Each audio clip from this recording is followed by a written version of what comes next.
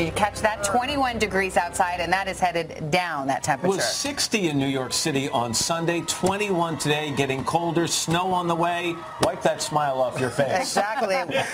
It's brutal. I hate this. I really do. Let's show you what's going on right now. Again, we've got another Arctic high, and we've got reinforcing cold air behind that. So we are going to be watching this strong high pressure build in. It's going to push in this much colder air. So we've got wind chill warnings and wind chill advisories stretching from the Dakotas all the way into the Northeast today.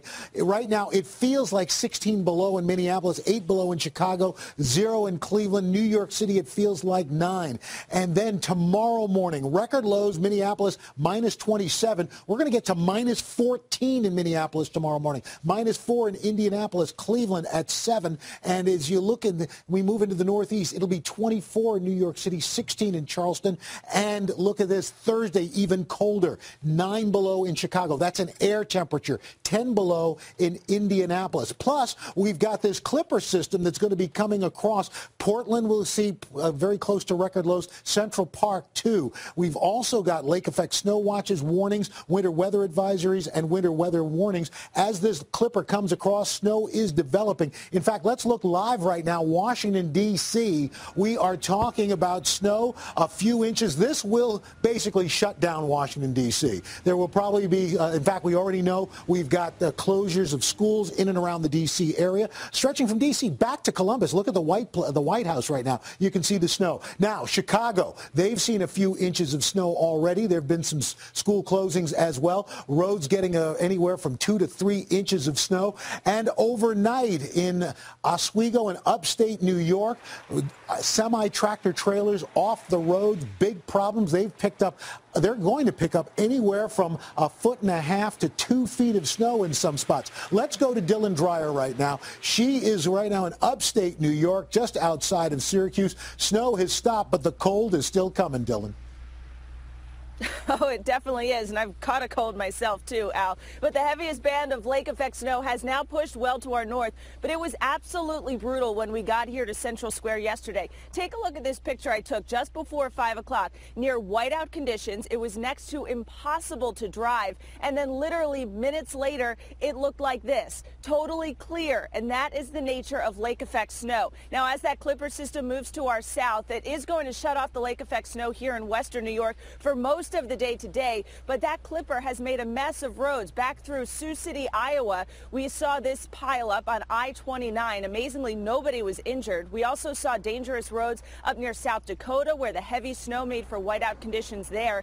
And now we are focusing on the cold. We've already seen the cold hit areas like Minneapolis and back through Chicago where people are just bundling up and trying to brace for the cold as best they can. But when wind chills are down around 30 below and getting colder, it's kind of hard to bundle up enough to stay warm. And Al, you know, as we see this clipper move through, we are going to see winds again here shift back over to the west and northwest. That'll turn back on the lake effect snow machine. And as you mentioned, we could see another 1 to 2 feet of snow where the heaviest bands of snow set up in this area. Absolutely, Dylan. In fact, let's go to the map right now and show everybody. Here's what we're talking about from the leeward side of the eastern Great Lakes, Erie, Pennsylvania, western New York, on between Watertown and Syracuse, guys. We're talking about another 2 feet of snow, and then we've got this reinforcing shot of cold air right on into the weekend. So we are going to be in the deep freeze for a little while longer. Add insult to injury, right? Yeah.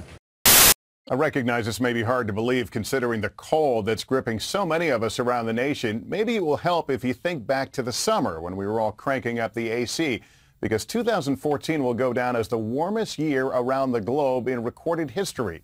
NBC's Ann Thompson explains. For many Americans, 2014 will be remembered as the year of digging out. I'm done with winter, officially. Beginning and ending under a pile of white. I'm ready to move. But for the planet as a whole, 2014 is set to be the warmest year on record, continuing a century-long trend from cooler than average temperatures in 1913 to a predominance of above average temperatures in 2013. This year's record fueled by the warming oceans with 7 consecutive months of new high temperatures. While yearly changes may play a role, NOAA says the prime suspect is climate change. Greenhouse gases warm the atmosphere. That atmospheric temperature increase then penetrates into the ocean as well. On land, Australia sweltered through its hottest spring on record, with temperatures topping 100 degrees. Researchers say this was Europe's hottest year in 500 years. Even Siberia felt the heat. The coldest town in the world, Oymyakon, averaged a record 9.5 degrees in February. Usually, it's 51 below. All in stark contrast to much of the U.S. This year, the West was very warm. The central and eastern parts were average to below average. In fact, January to November were the coldest in the lower 48 since 1997, despite record warmth in Arizona and California, making it a small cold spot in a record warm year. Ann Thompson, NBC News, New York.